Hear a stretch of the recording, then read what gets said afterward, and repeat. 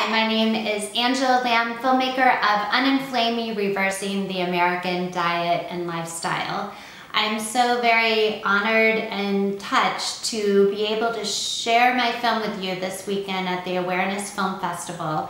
It will be the film's premiere, and I hope to meet many of you there. When I created the film, I wanted to give you just the best expert information possible. So maybe I went a little overboard. We have hours and hours of footage that we couldn't possibly include in the documentary. So these little video clips are pearls of knowledge from these experts that I still wanted to share with you. If you like the information that I'm sharing, please go to our Healthy Life Nation YouTube channel. That's where I will be placing them, as well as our Facebook page. And today I'm going to share with you Dr. Jessica Black's theories on why autoimmune disorders are currently on the rise in the US. There's currently 50 million Americans that have been diagnosed with an autoimmune disorder, including myself. And it continues to grow at staggering rates. So I hope you find her pearls of wisdom very helpful to you. Yeah, autoimmune disorders anyway, this is kind of probably a huge subject. So I would say, because we think about autoimmune and why it's on the rise, and it really has been on the rise, as well as cancer. Cancers actually are almost starting to supersede heart disease as one of the leading causes of death, and I presume it maybe will. Especially if we get better at cardiac prevention.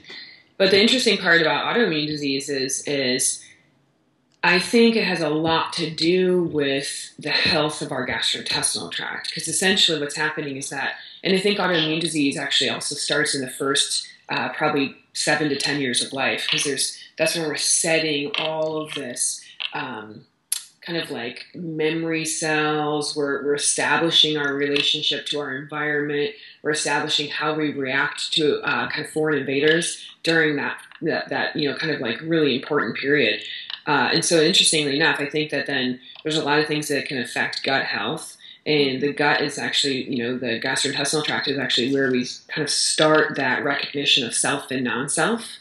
And so then if the gastrointestinal starts being a little bit confused, or maybe there's kind of the gap junctions between the cells get a little bit weak and we allow larger food particles in, we have kind of this cascade of the body being able to start mounting kind of inappropriate responses that then lead to more autoimmune reactions in the future. The other thing, this is a huge hypothesis out there. It's called the hygiene hypothesis. And a lot of people talk about it. It's really well studied. And I really think that it probably has a lot to do with it. And the idea is that, maybe 60 years ago, we all got many childhood illnesses. And when we had those childhood illnesses, it kind of primed our immune system, got us a little bit more reactive to our environment, almost teaching us how to develop our immune system along the way. And so now what's happening is that we're getting so many vaccinations that, number one, inhibit us from kind of doing those primary illnesses throughout our growing up years, so that then we have not really primed our immune system. We really haven't taught it what to respond to and what not to.